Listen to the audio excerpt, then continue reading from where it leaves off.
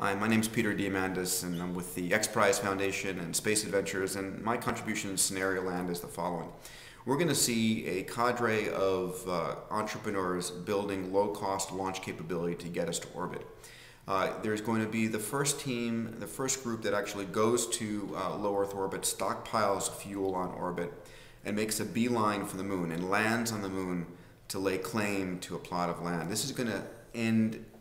it's going to lead to a result of a lot of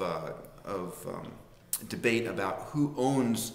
extraterrestrial resources. That same group will be going out and laying claim to asteroids, the rights to which will be sold for hundreds of billions of dollars, and will create a land rush, very much like the early 1800s, where companies are investing heavily to go and claim asteroids and parts of the lunar regolith that will drive huge investments in launch vehicles, bring the cost down, and open up a future in space that all of us can enjoy.